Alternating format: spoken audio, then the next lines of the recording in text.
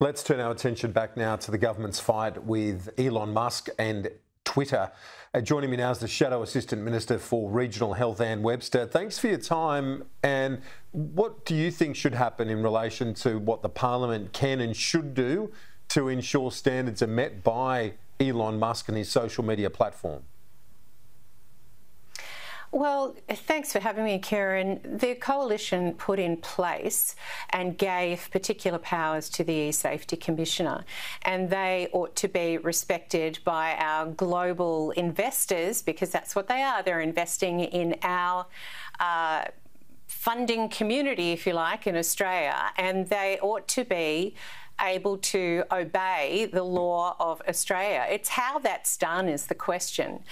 My first point is that we ought to be treating social media platforms just like every other publisher, as we have for decades, for 100 years, 200 years, and there ought to be standards that they must comply with.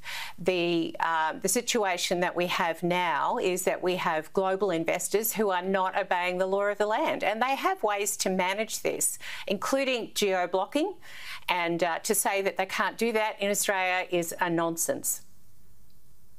Yeah, well, when other tech companies like Microsoft or Meta have acted constructively with the authorities and security agencies, but Elon Musk is taking a very different approach, Webster.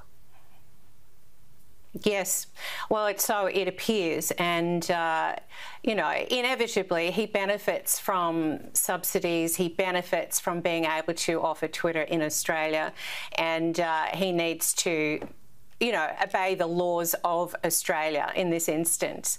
I've got to say, you know, Meta have taken quite a long time to come to the table and do the right thing. Back in 2021, I actually put up a private members bill, having gone through an awful defamation court case, which I won, and that defamation information was being portrayed on Meta. My argument is Meta should be treated as a publisher.